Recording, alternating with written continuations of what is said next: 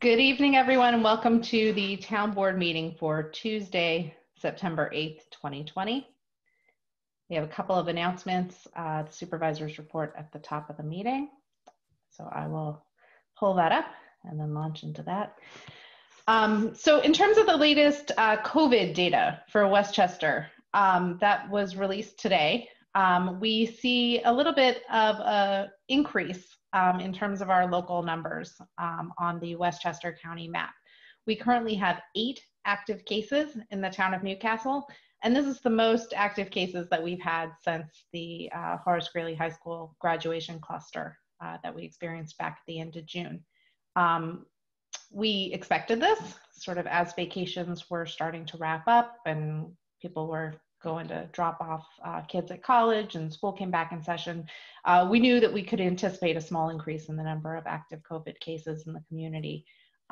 As far as we know at this time, none of these new cases are connected. There's no reason to suspect that we have a cluster in our community at this point. And all things considered, the numbers are still low. They're still in the single digits. We know that the virus never left our community. It was never eradicated. But this is a good wake-up call for us. How we respond to this and how we react right now could have serious implications for our community going forward. We need to double down on our mask wearing. We need to remember to practice social distancing. And doing those things, we can stop the spread. We can keep our numbers to the single digits.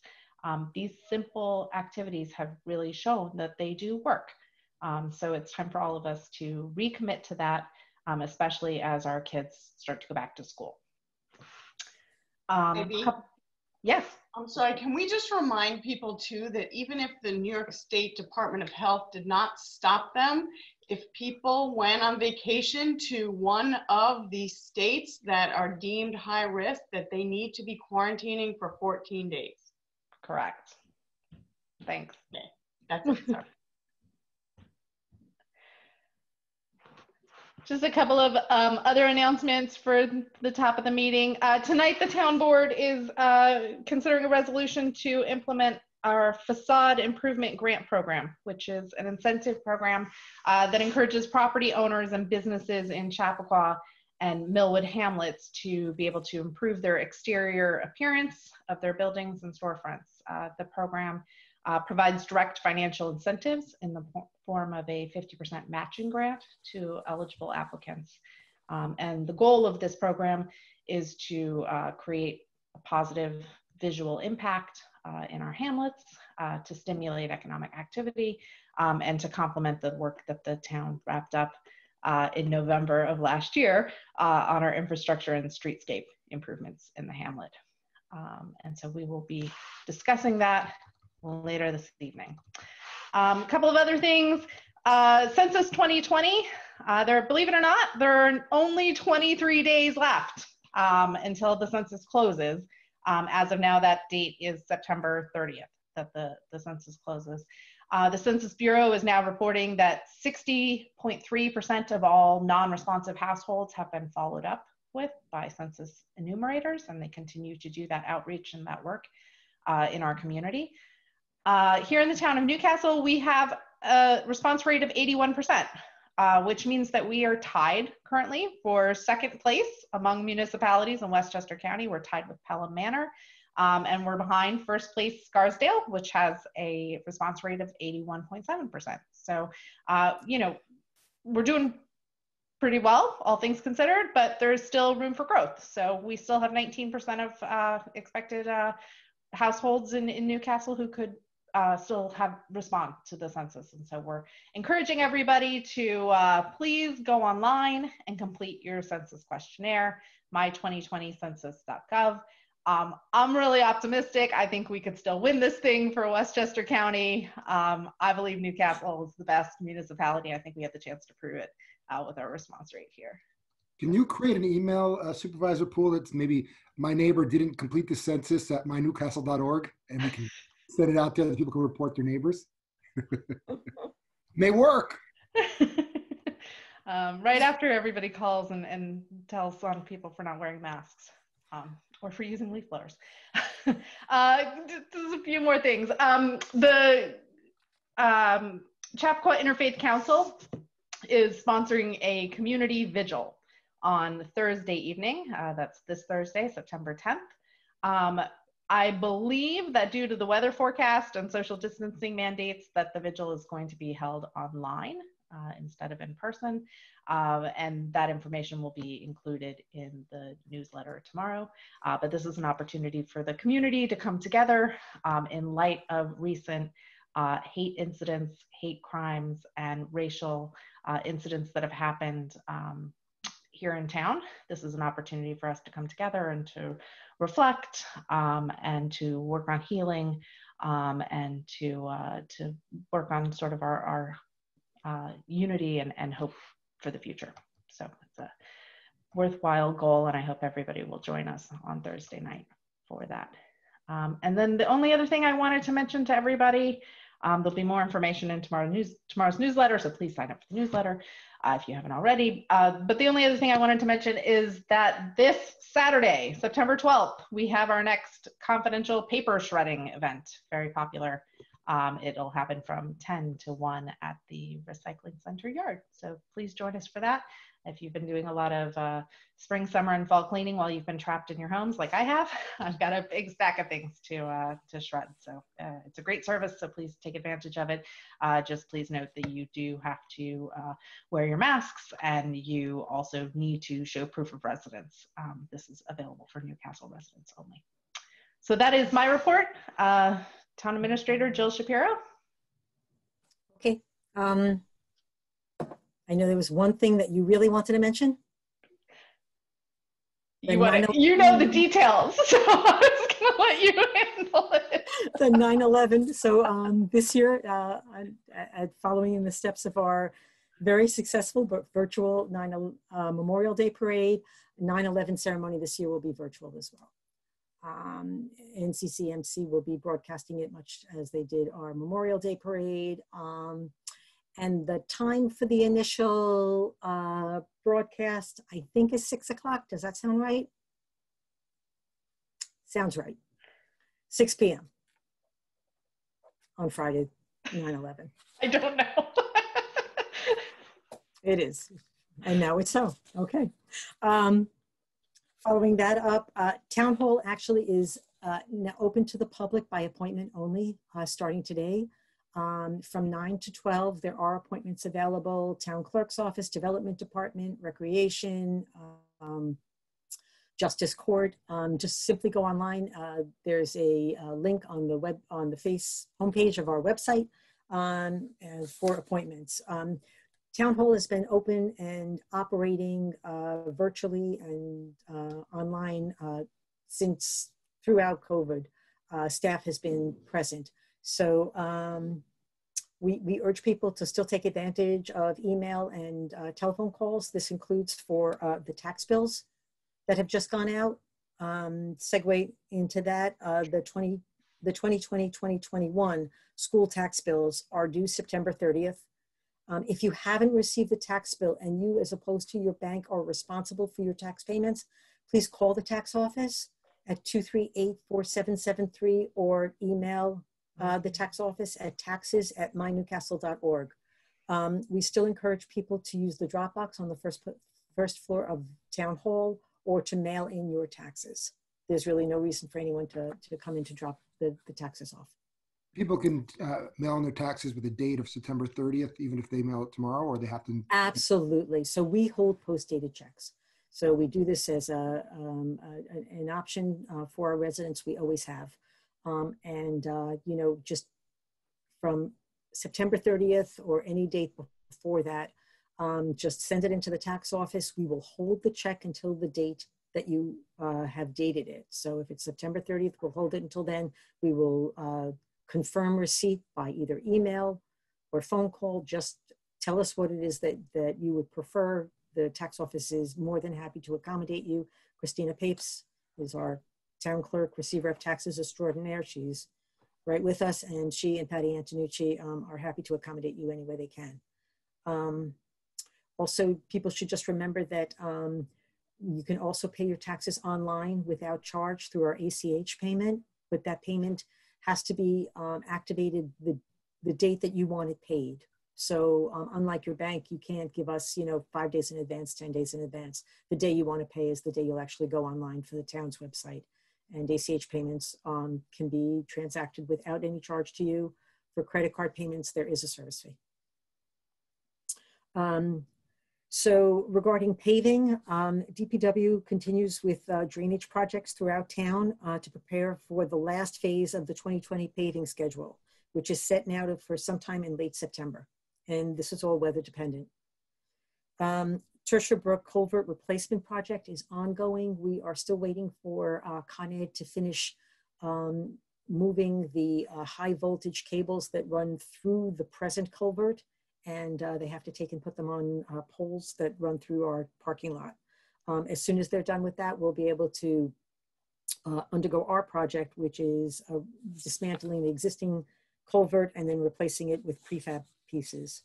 We're hoping this will be finished by the end of September. Did Con Edison give us a date yet for that? And when did they start it, and when did they expect to be finished? Okay, so we told them about it over a year ago. Right. They told us that they have a hard time doing it in hot weather because there's only certain days they can work. We told them no problem. That's why we're giving you a year's notice. Right. And yet in August, we once again had some issues with the weather and storms delaying the work. So we had originally planned on doing this the beginning of August. We've now moved it to, we moved it to the end of August. We then moved it to Labor Day, and here we are. They could have done it any time in the past year, that weather permitting, they could have done this over the past year. Right. And we gave them notice of our date most recently to do it sometime in August. How long before that? Oh gosh, we have involved Con Ed with before we sent out the RFP to do the work. We actually told them, they reviewed the RFP with us. We told them the date. We told them when it was returnable. They were with us for the pre-construction meeting when we actually hired the contractor to do the work. So they were aware of all of our deadlines. And so it continues. Con Ed has also been put on notice that if in fact it turns out that we have to erect a pedestrian passage to get people from the front parking lot to the back parking lot, which is a 6-figure expenditure, that we would be looking for them for reimbursement. We're hoping that that doesn't come to pass. We would just like to be able to replace the scaling culvert. All right. I feel like trying. And speaking of over a year ago, we requested permission from New York State DOT to put pedestrian beacons by Langs across 117 and across 133 by the North County Trailway. We have finally gotten the DOT work permit. We are still seeking to get the last of the permits and authorizations from DOT that would allow us to have the foundations fabricated and then ultimately have them installed. I'm hoping by the end of the year. I'm optimistic. 2020. And 2020, yes, I'm hoping. And the rest of the stuff I'll let people read in tomorrow's e-newsletter. That's it for me. Thank you. Thank you, Jill. You're welcome. So the next thing on our agenda this evening is public comment or new business. Do we have anybody who's joined us this evening who would like to make a statement? You can just raise your digital hand or type into the chat and we'll open your line.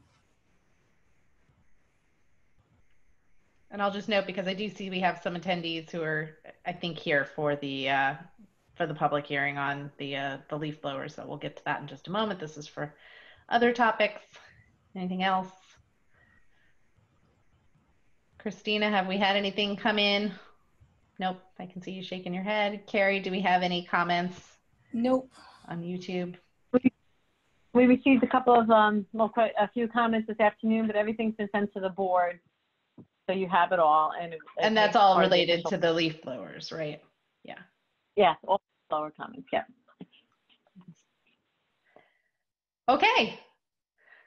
So in that case, we can go ahead and move forward with our agenda. And the next thing that is on our agenda this evening is our public hearing, the continuation of our public hearing regarding our proposed local law to regulate motorized leaf blowers. Can we get a motion to reopen the public hearing?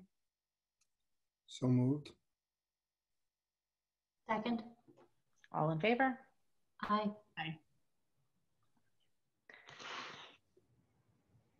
Okay. So this is actually our third public hearing, our third town board meeting at which we've held a public hearing to get feedback from the public on the latest iteration of our leaf blower legislation, which, as we all know, we have been discussing among the Sustainability Advisory Board, which planned, prepared, researched, benchmarked, and drafted the proposal for the leaf blower legislation, as well as the town board for now 2.5 years. We have been discussing this in various iterations, and we are very close, we hope, to the finish line on this particular piece of legislation. So I'm actually not going to since this is the third time we're discussing it now, I'm not going to ask for a summary of this, but I'm just going to go ahead and turn it over to anybody who is here this evening who would like to speak to this legislation and provide us with your feedback.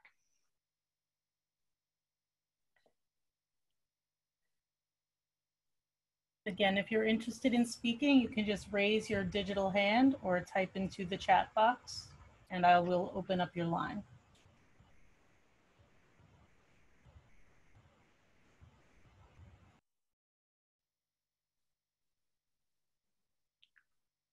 Jeremy Saland.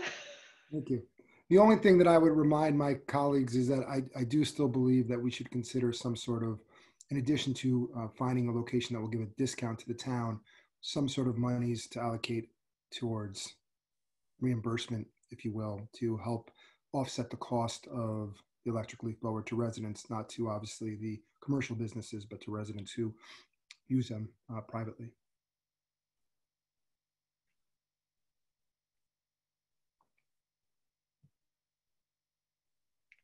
Hi, Steve. If I could just say something quickly for the Sustainability Advisory Board. So the SAB originally began studying the detrimental effects of gas-powered leaf blowers about 3 years ago. We found that noise pollution, health hazards, and the blowing of dust particles and other airborne pollutants, and of course GHG emissions, are rightfully of great concern to residents of Newcastle.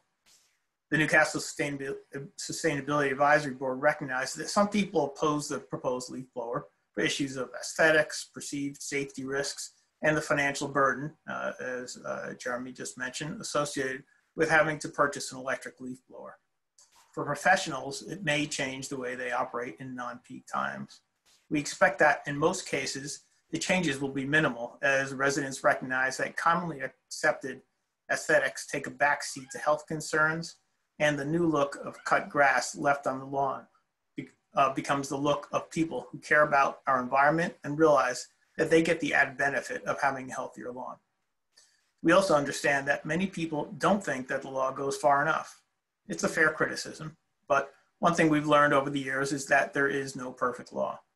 However, we are confident that with rapidly evolving technology and a growing concern for our environment, this won't be the last time the subject is visited. Finally, some people say that this law will only have a small positive impact. I disagree. First, we must all do our part. Equally importantly, over the last few years, Newcastle has led over and over in sustainability and cleared a path for other municipalities in Westchester County, New York State, and beyond. We can do that here, and by doing so, we'll have an impact that is vastly greater than the size of our town.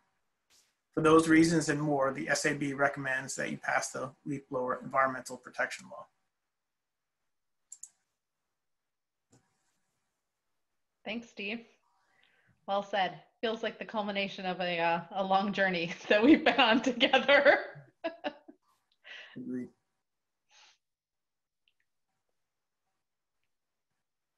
So I see that we do have some other attendees. Does anyone have any further comments, feedback for the town board on this legislation?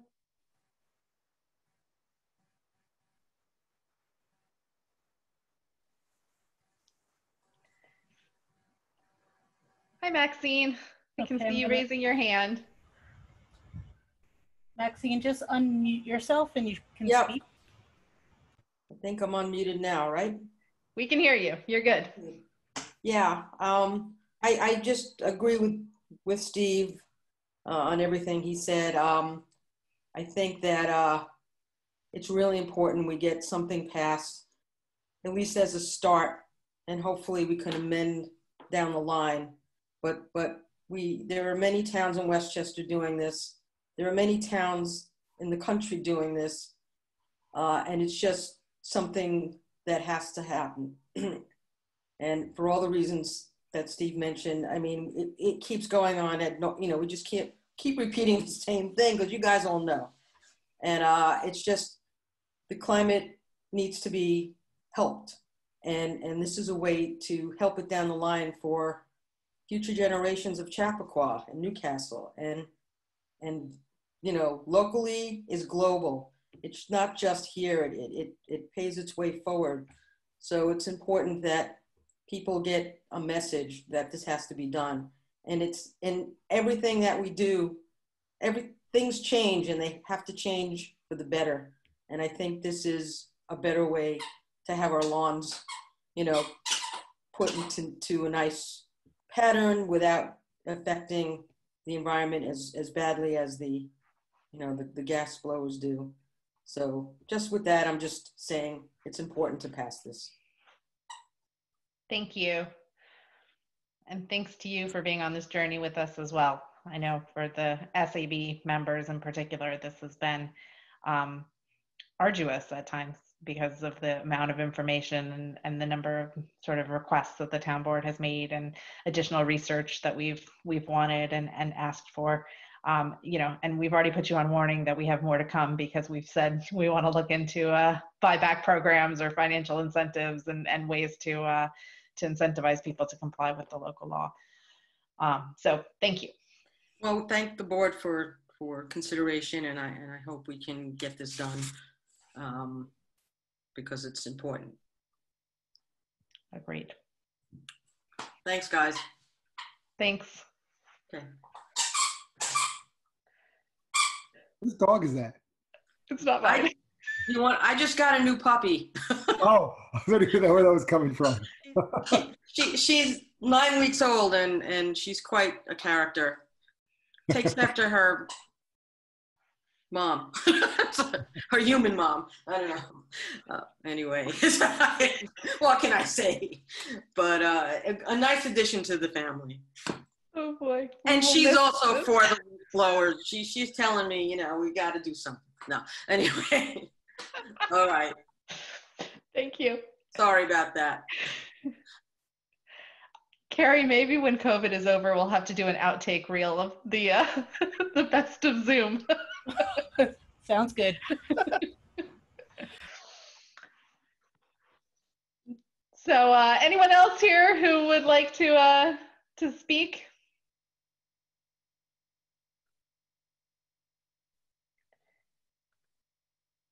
Okay.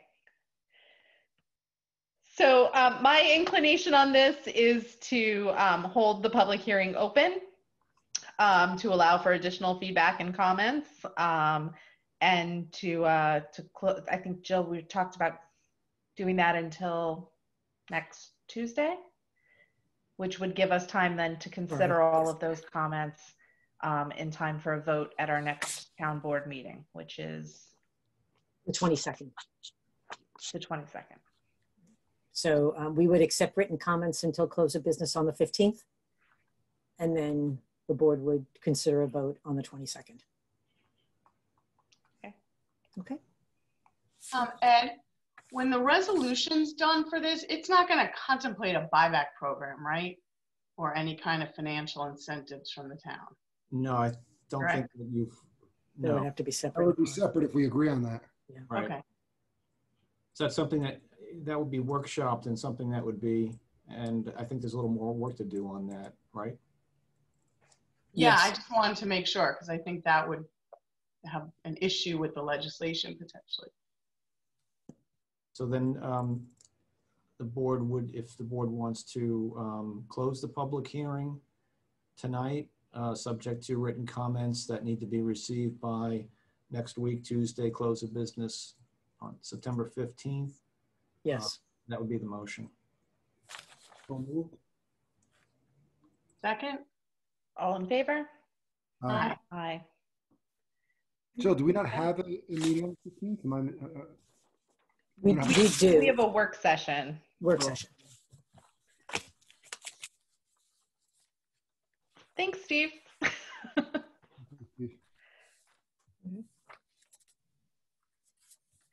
Okay, so that concludes our public hearings, and we're on to our resolutions.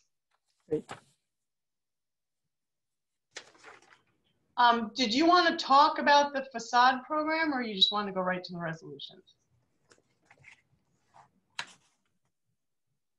So we did not hear any feedback from anybody over the week about the program. We can certainly talk about it now. I mean, I just wanted to reiterate my concern that I feel like it's a little fiscally irresponsible to dedicate potentially close to $500,000 for this. No, it's not $500,000. Well, it's 150,000 over 3 years potentially. So that's close to a half. No, that's $150,000 total. Collectively. Really? The way I read the law, it says It's per not a 3 law. years. The program? No, it's not. It would be the way more. $150,000 would be the cap in the total amount expended, and the term would be for 3 years. Okay, Ed, can you just check that? Because I may just be tired. But when I read it today, I thought it said 150 capped per year, and that freaks me out. I'm looking at the first page of the program summary. It says that the total for both phases, because remember there are 2 phases to this, and the amounts of the grant will change and increase specifically in phase 2. But for both phases, it's a maximum town expenditure of $150,000. But what about the law, not the summary? There is no law. It's a No, program. there was like a low. I thought I read something. Hold on. Yeah, it's the program. See, we unfortunately, and I apologize, I added to the confusion last time when we were remembering this from March. We thought that the next step was authorization to set a public hearing on a local law. When we went back and looked at it, we realized that it was just a resolution approving a program, and the program details it's about 2 to 3 pages. Yeah, that's why we circulated it and we asked whether or not anybody had any questions about it because it was Okay, I just wanted to mischaracterized. confirm because then I read it wrong. Yeah, I'm only saying that first come, first serve basis with a maximum town expenditure of $150,000 for both phases. Right. Okay. Maybe an earlier version of it wasn't as clear. That could be. The board may renew the program for 2 additional years upon adoption of resolution unless the town spends a maximum of $150,000 prior to such date. So Okay. Yeah, I don't know how I read it wrong, but I did. May I just a point of inquiry? First of all, or not really inquiry, but a statement. I think a fact is that if we don't use the money, we don't use the money. So it's not as if we're locked into spending $150,000. And the first round is $1,000, right? I'd be matching up to $1,000. Correct. To hit anywhere near that number, and at least on the first page, we don't have enough businesses to hit that number really to take out that kind of money. But to Lisa's point, in terms of being fiscally responsible, again, the money's not going to be spent, but maybe we cap it a little bit lower. I certainly am not opposed to that, at least initially to start, whether that's 100, something that's divisible by 3, whether it's 120, whether it's 90 or 75, that I don't think we're going to reach that regardless, but at least it gives a shut-off valve if there is a concern that all of a sudden it does blow up. So I'm not opposed to that conversation. But I do support this project fully. So if anyone has any thoughts on that. To a certain extent, I don't think it's really that relevant because I don't even think if it's 90,000 or 75,000, we're going to hit that number regardless. But if there's a concern that it could, in theory, then we could always come back and add more. If it's that successful, that's a win. If it's that successful, then we're doing something right. Right. I mean, you know, and I mentioned that last week as a possibility because I do think, you know, if we get $75,000 worth of improvements out of this, you know, then I think, you know, it's proven itself to be successful, and then we can add more money to it. I don't have an issue with that. The $150,000 we'd put in there as a stopgap. You know, if this thing was wildly successful, that felt like it was a tolerable amount past which, you know, we weren't sure we wanted to pour those kinds of resources into this. You know, I have no problem with, you know, creating gates or whatnot whereby we would approve additional funding if it's determined to be successful. This money is coming from the Summit Greenfield money. It's not like it's, you know, to a certain extent, money is fungible, but it's not as if we're just pulling this out of our budget. Correct. I certainly support coming down for the sake of comfort, although I don't think in the end it's going to be that relevant to $90,000. And if it's that successful and we even come close to that number, we can always expand it. And that's the reason why I picked that, obviously, is it's divisible by 3. I'm not a mathematician, but I know that. I mean, I would even go so far as cutting it in half and saying 75. And if it's successful and we want to double it, that would be great. But you have to, you know, I feel like when you're passing legislation, you have to assume that you're going to spend all of it. And then if it gets pulled back, that's good. But I would even do half with the option to renew it again, you know, to double those funds. Mm-hmm. So let's take the 2 extreme scenarios, right? One, which is nobody takes it up, right? Then it is money not spent, we don't renew it, and that's it.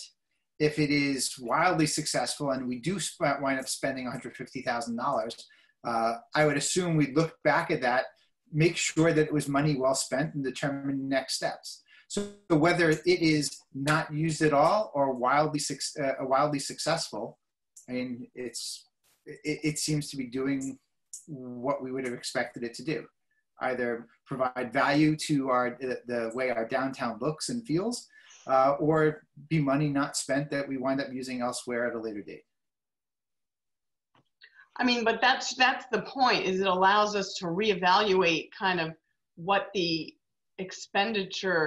anticipated expenditures are afterward, and maybe we do want to use that money for something else. So it allows us to make that determination at the time rather than committing the whole thing now. So my suggestion is from the budget, but I think in light of the you know, right, to your point, what you were about to say, Lisa, you know, it's not coming out of our operating budget, and it's not a part of the sort of, you know, penny pinching that we all know that we need to do and that we've committed to taxpayers that we're going to do in order to try to keep our tax bill as flat as possible this year. So understanding that it doesn't have a direct impact on that, at the same time, you know, the logic that led us to pull it back in March, which was, you know, we're in the middle of a pandemic and we have unforeseen expenses, and, you know, by now we have a much better handle on what those expenses are, and they're much more foreseen than they were at that time, because who knew what was going to happen then.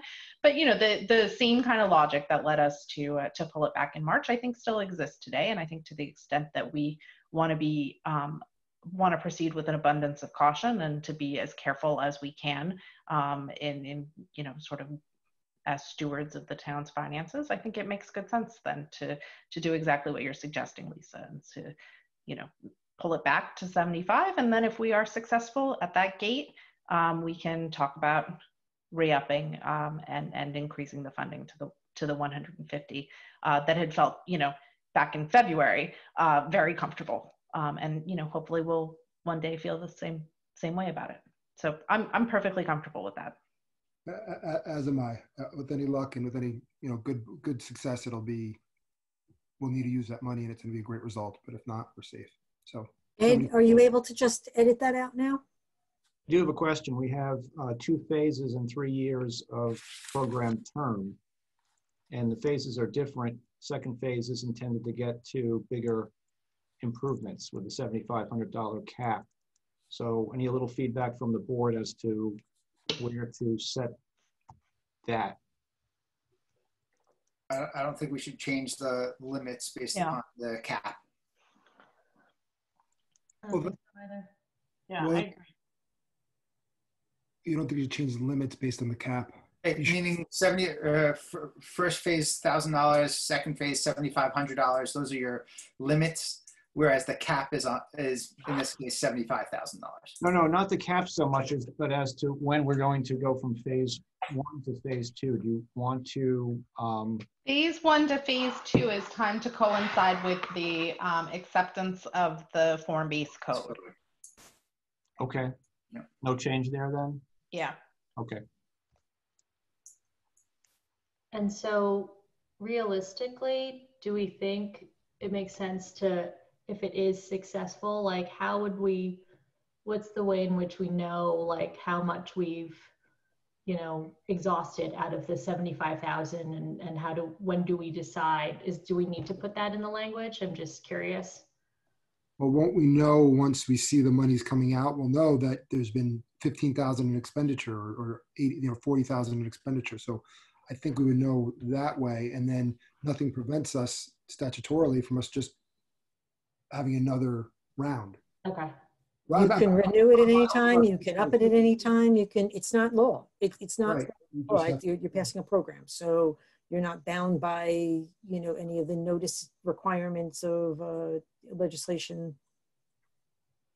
And then just on the reverse side, if it, you know, if there aren't folks who are, if people don't take advantage of it, and we need the money, I'm making it up, there's a meteor that's crashing in Newcastle and we need, you know, the Summit Greenfield money, like how, is there a way in which that we can reverse it? By resolution, the same way that you approved it. Okay. And just to remind everybody, the language in the program description does talk about the fact that we have this gate review.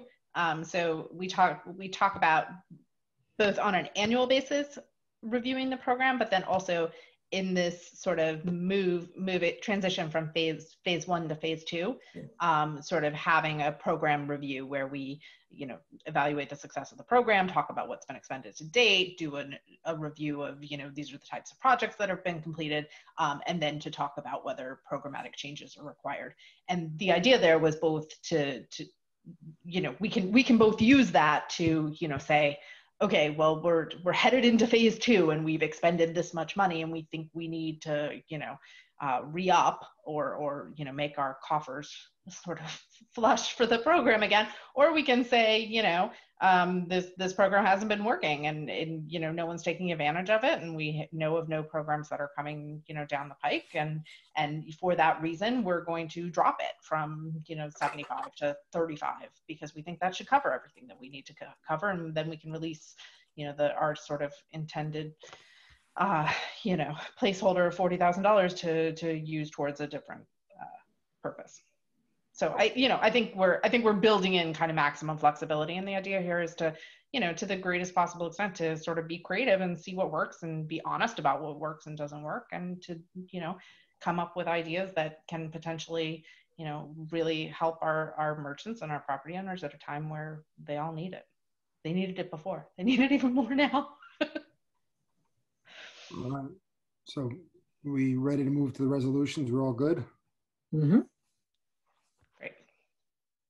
I move to approve the payment of claims in the amount of $272,836.22 listed in the summary pre-check writing report and detail voucher detail report, each prepared on September 4th, 2020. Checks will be issued and mailed to each claimant listed on Wednesday, September 9th, 2020.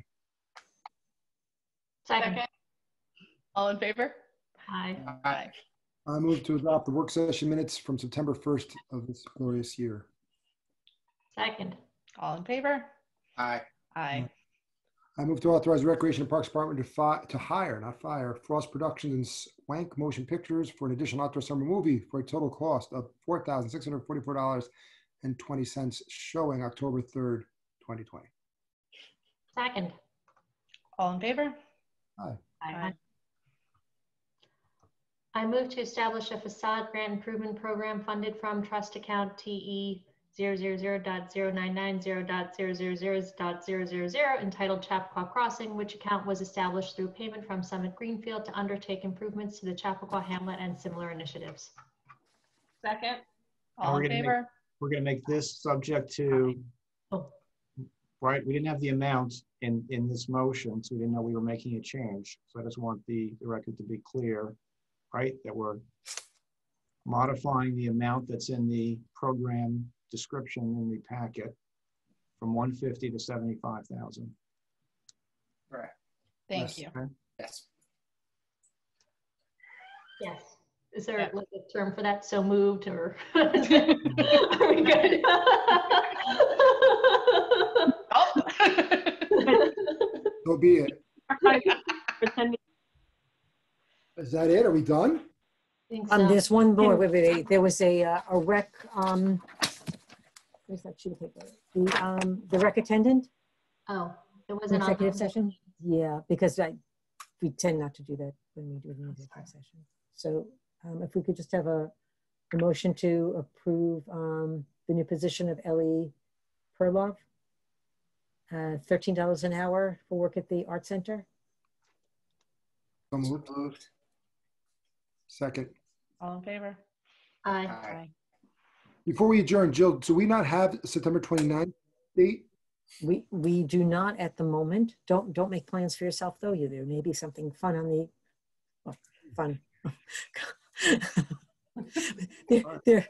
there may be some form-based code type things that occur on that date. Gotcha. Okay. We'll let you know. But right now we do not have a town board meeting. It's the fifth Tuesday of the month. Okay. All righty. I move to adjourn. All right. Favor. Aye. Aye.